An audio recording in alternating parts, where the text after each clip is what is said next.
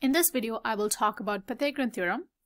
This theorem states that in any right triangle, the sum of the squares of the legs is equal to the square of the hypotenuse.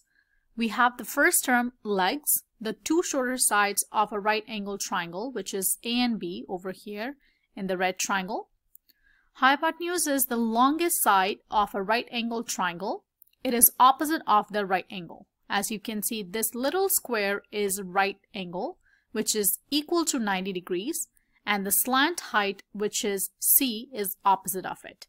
Therefore, we have A squared plus B squared equals to C squared.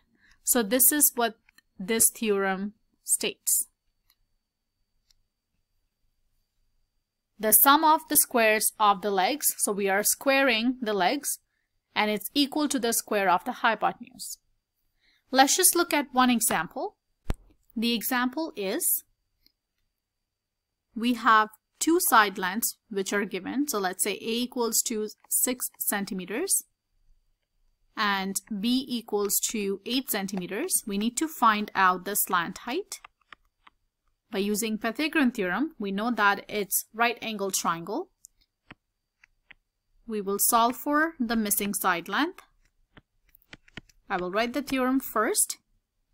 Then I will substitute the numbers.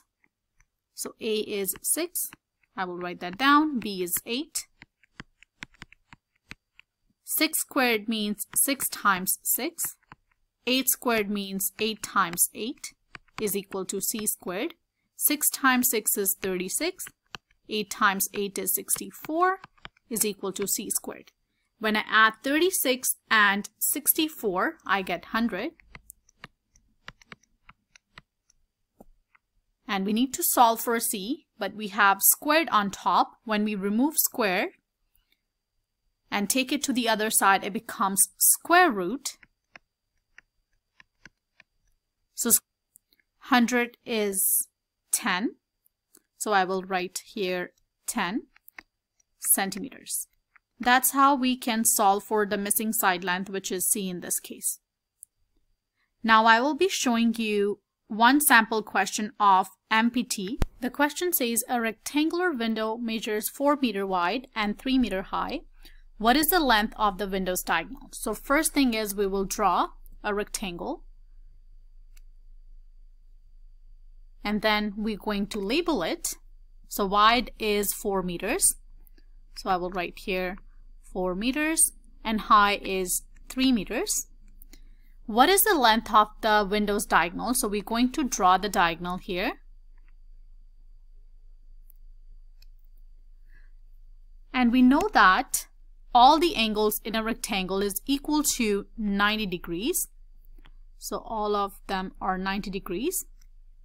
Now we are solving for the diagonal, which is technically C. So I will take that triangle out of the rectangle and then we're going to solve. So I have this.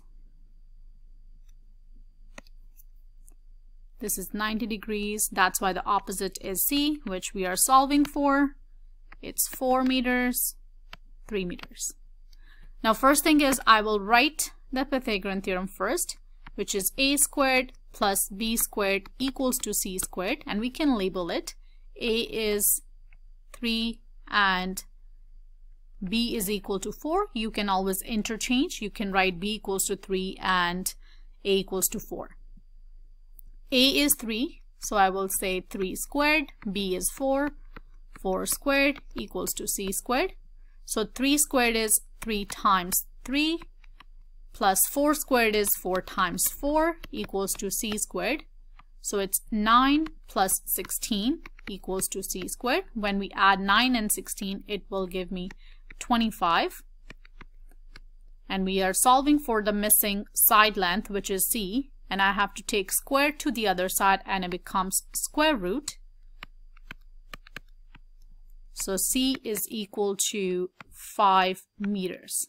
Because the units are given in meters. And we're going to check the options. So we have A equals to 25 meters, B equals to 12 meters, and the option C is equal to 7 meters, and D is 5 meters.